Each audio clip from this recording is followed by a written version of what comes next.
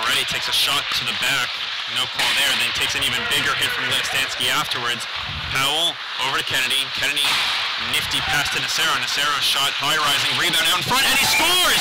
Dan Nacero gets his second of the weekend and puts the Owls back on top. 1:11 remaining in the first period. Owls on top, 2-1. Some pushing and shoving out in front from Justin McKenney as he's trying to get a wide open look. Comes back to the point, Hanrahan. Hanrahan to Dumbach, who was calling for it. Dumbach at that right faceoff dot, now to the left faceoff dot. Lombardi shoots, he scores! Jason Lombardi, the assistant captain. Both teams have a power play goal, 1-for-1, and that's our score as it's a 1-1 game. First power play for Robert Morris less than 12 seconds. Let's see how long this one lasts. The Owls hope it's the duration of 2 minutes, as it's Litastansky in the box. Already 10 seconds have gone, so this is going to be a longer power play for Robert Morris. Puck comes out in front. What a save by Richards. What another save by Hayden Richards. Number 1 for the Temple Owls, making save after save. And now Hanrahan's going to try and do the same. He wants to toss it out. And now this could be an on-man break. Devlin in alone on a breakaway. He shoots, he scores! Back Devlin with the short-handed goal. And the Owls lead it 2-1. And here's McKenney trying to push the puck forward. He does just that. It's now picked up by Lance. Lance hits it off the end board, so now the Owls stay with it. They try and center it out in front. They still poke away at it. They're jamming away along the goal line. It's still free as it's now worked behind the cage. Now it comes to the near board side where Dumbach, the lone Owls goal scorer, gets it through a seam, and that might be his second goal. Ryan Dumbach's point shot gets through, and it's 2-2. As Powell's shot misses, so the point men are Lombardi and Powell out in front. McKenney and Hanrahan once again, and it's Justin McKenney out in front. Justin McKenney, a power play goal for the Temple Owls, and they lead it 2-1. And here's Ryan Williams working it back to the point where Matt Williams fakes the shot. Quigley can't get the shot through as it wasn't put in his play basket.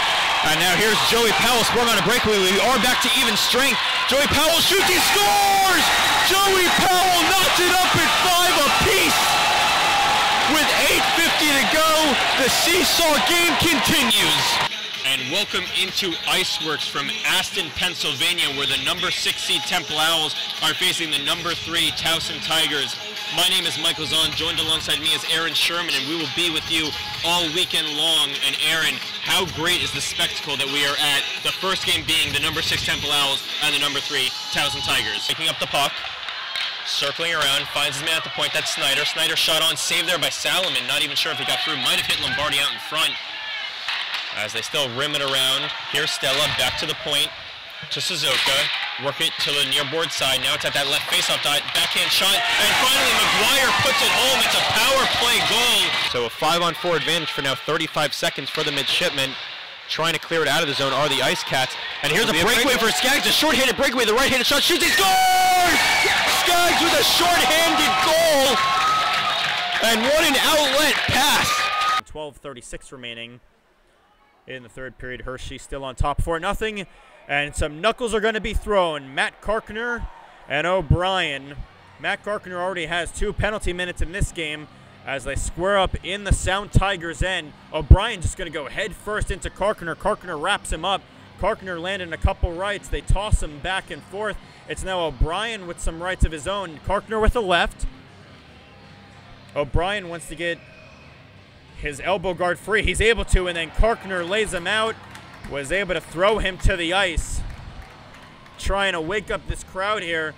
Karkner has a couple extra words for O'Brien after that fight. He's even giggling to himself because O'Brien really lost his footing more than anything else. Finds Karkner. Karkner's going to dump the puck down deep, and it's going to rim around for Mayfield. Mayfield's shot doesn't get on. Outlet pass here for Bork. Bork in alone on a breakaway. The left-handed shot deeks, and he scores. He's second of the game. Bork puts the Hershey Bears on top 4-0.